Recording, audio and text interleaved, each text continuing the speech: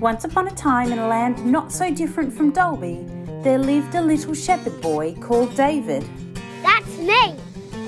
David told the sheep to go this way, and David told his sheep to go that way.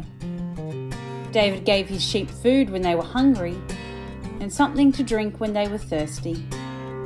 He cared for them when they were sick, and even gave them names.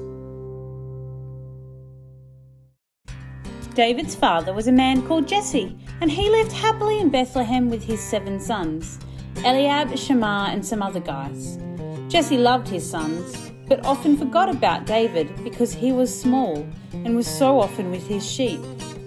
Hang on a minute. Have I got 7 or 8 sons? Anyway, one day God told the prophet Samuel to go to Bethlehem to anoint a new king for Israel. It turns out the old King Saul was a cranky bully who didn't have a heart for God or his people. New king time! I'm off to Bethlehem!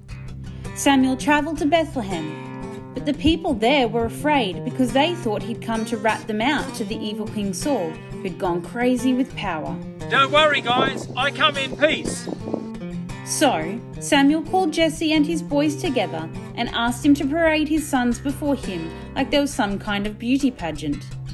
When Samuel saw the oldest son, who was tall and strong and fearsome, he thought Eliab was the one.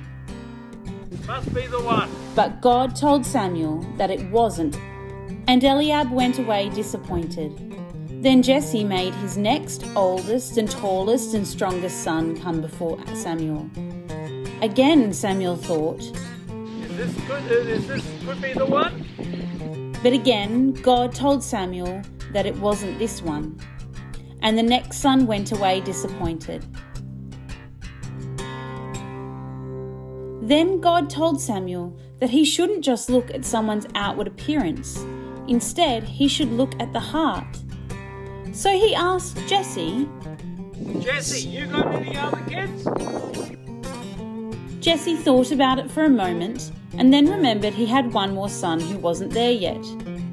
He called for David, and David came running. What's up, Dad? When Samuel saw David, God told him that this was the man he wanted to be the new king instead of Saul. So Samuel threw some oil on David and said, You are now king!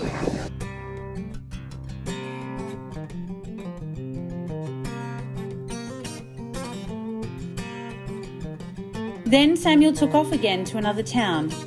This was quite inconvenient because Jesse, David and all his brothers were a bit confused about what had just happened.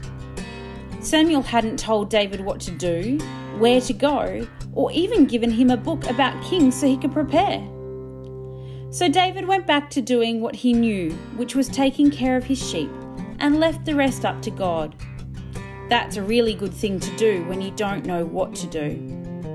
Thankfully, God had it all in hand, and the Spirit of the Lord came powerfully on David, so that as he grew up, so did his heart for God.